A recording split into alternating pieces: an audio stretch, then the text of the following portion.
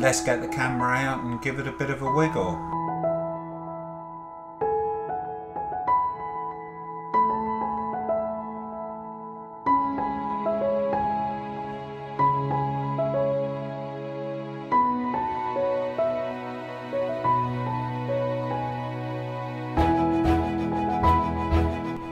So yeah, that is it now.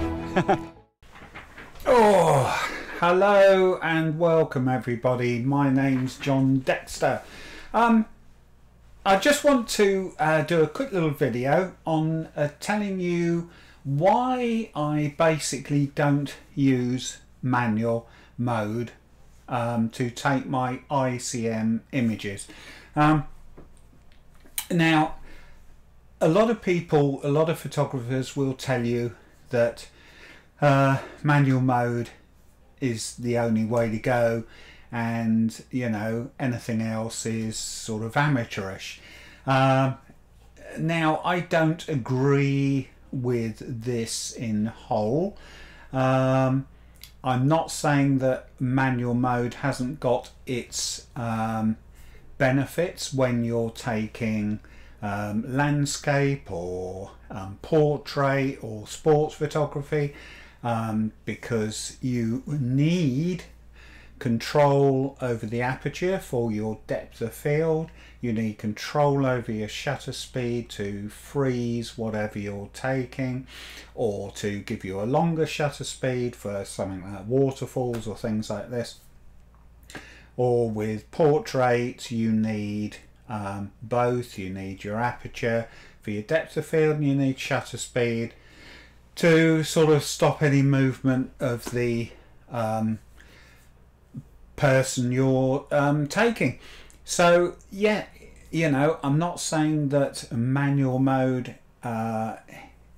is not essential in some photography, but I am talking ICM, intentional camera movement. Now, the first thing is depth of field. We are not concerned at all about depth of field because all ICM is sort of blurred images anyway, so depth of field is totally irrelevant.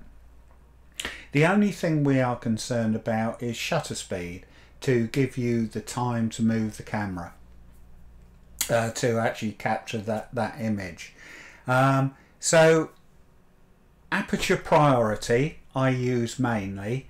Two reasons. One, because a lot of my lenses are old manual lenses, so I have to adjust the aperture on the lens, so the camera can't decide what the aperture is for me, and I just use the aperture priority to get the shutter speed I need.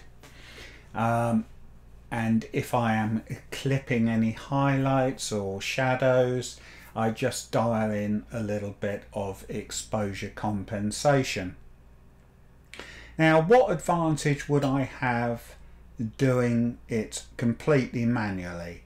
I've got aperture, which, as I say, I'm not bothered what it is because we're not concerned with depth of field. Shutter speed is the only thing I'm concerned about, so yes, we could use that. But if I use manual, I've got to concentrate on the aperture and the shutter speed, all to control the exposure. So if I find my exposure is wrong, I've either got to adjust the aperture or the shutter speed, or even the ISO to get the right shutter speed. Whereas with aperture priority, I just use that to give me my shutter speed, and the camera decides for me the actual exposure.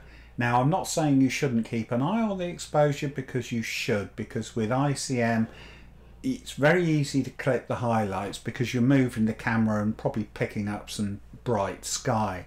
But all I do is dial in a little bit of exposure compensation.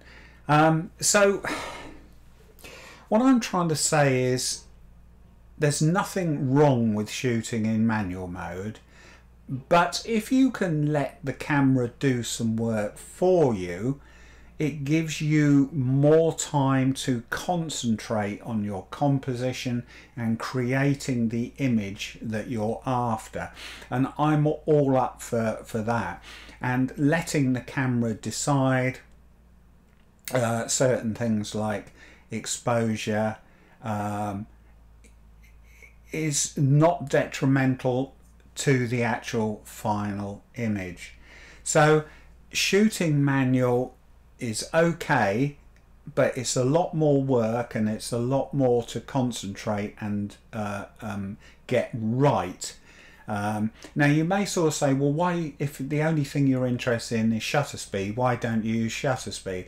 And that would be absolutely fine. It's exactly the same thing except approaching it from a different angle. So aperture priority, I use the aperture to adjust the shutter speed. If I was using shutter speed, I dial in the shutter speed I need, and then the camera decides what aperture it is. But as I said before, I use manual lenses, so aperture priority is definitely better for me. I know some people think that if you use anything other than manual, there seems to be sort of, well, you're not a real photographer unless you use manual.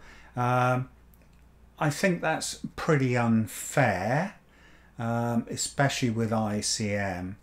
But as I say, if that's the way you like shooting and that's what you're used to, that's absolutely fine. You know, it's all good. So yeah, I just thought I would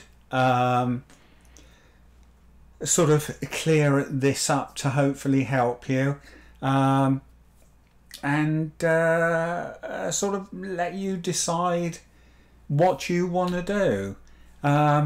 Oh yeah, the other thing is I just was very honoured to be asked by the Amateur Photographer magazine to do an article on my ICM workflow. That's the first page. It's a 4-page spread. There we go. So yeah, a little bit of a plug for me. Yeah, so as I say, I was greatly honoured to be asked. I was very surprised that they considered I was good enough, but there you go. So yeah, if you want that, it's on the shelves now, only for a week though, I think. So yeah, that's it. I hope this has sort of been a little bit helpful to you, and I hope it sort of can set you in the right direction. So don't be sort of bulldozed into thinking that you've got to use manual mode, especially for ICM, because to my way of thinking that's not the case. So yeah, until next time, after this little rant, this is John Dexter saying stay well.